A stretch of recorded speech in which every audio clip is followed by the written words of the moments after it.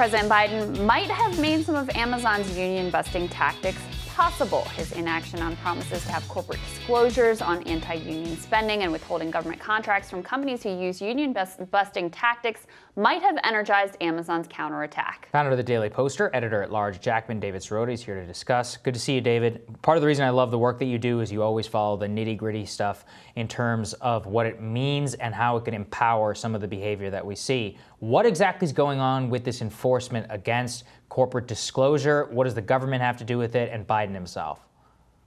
So Joe Biden was lauded pretty widely when he released a video saying nice things about unions during Amazon's union drive. But what Joe Biden didn't do is follow through on his campaign promises to put in place two rules that are designed to push back and deter against union busting. One rule is essentially a resurrection of an Obama-era rule, which is designed to require companies to more thoroughly disclose what kinds of spending they're doing on anti-union activity. And then another rule that he promised was a rule to essentially ban federal contracts from going to corporations and contractors that do not sign or agree to sign a union neutrality agreement. By that, I mean federal contracts couldn't go to companies that didn't say, hey, we're going to stay neutral in our workers' union drives. If workers want to unionize, great. If they don't want to unionize, great, but we're going to stay out.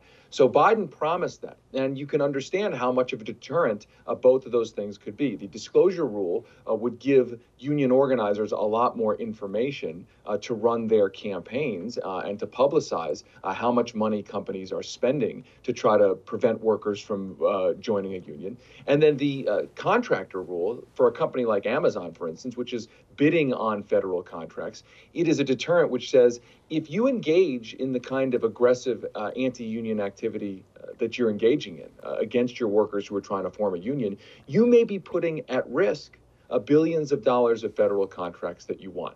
Biden has the executive authority to try to move those forward. It could face a legal challenge. Obviously, all executive orders can face legal challenges in ways that legislation itself can't. But he has the executive authority to try to move an executive order forward. He has not done that.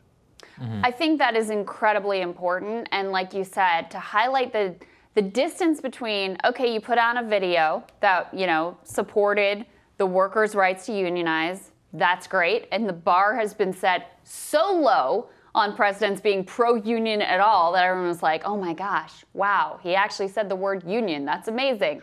On the other hand, these were real promises that were made that could have more directly impacted the ultimate outcome here. What about, David, the Biden administration has been sort of touting the PRO Act, but doesn't seem like there's a lot of political muscle behind it. That would more broadly reshape the landscape and make it more possible for workers to organize, would give unions more power once those workers had decided to join the union.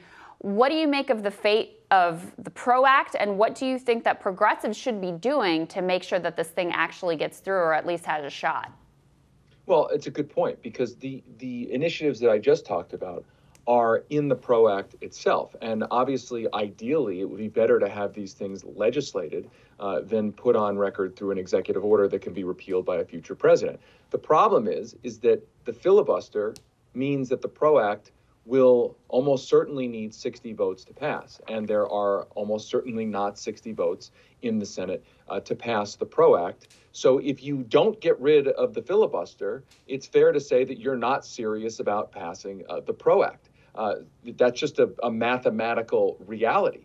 And so Chuck Schumer has said that basically he wants at least 50 senators on record, 50 Democratic senators on record saying they support the PRO Act before he brings it to the floor. But bringing the PRO Act to the floor without ending the filibuster is a spectacle. And so it raises the question, is all of the rhetoric, Joe Biden, the most, pro-union president of our lifetime, Joe Biden is FDR, et cetera, is all of that rhetoric designed to put out an image that the party itself, with its own power, whether in the Senate or in the White House, that the Democratic Party, is not willing to use? I mean, that's the real question here. The party has the power to move forward, for instance, executive order versions of those rules. The party has the power to end the filibuster. The party is saying it is pro-union. But at the end of the day, if you don't move forward the executive orders, if you don't get rid of the filibuster to clear the way for the PRO Act, are you really pro-union? Yeah.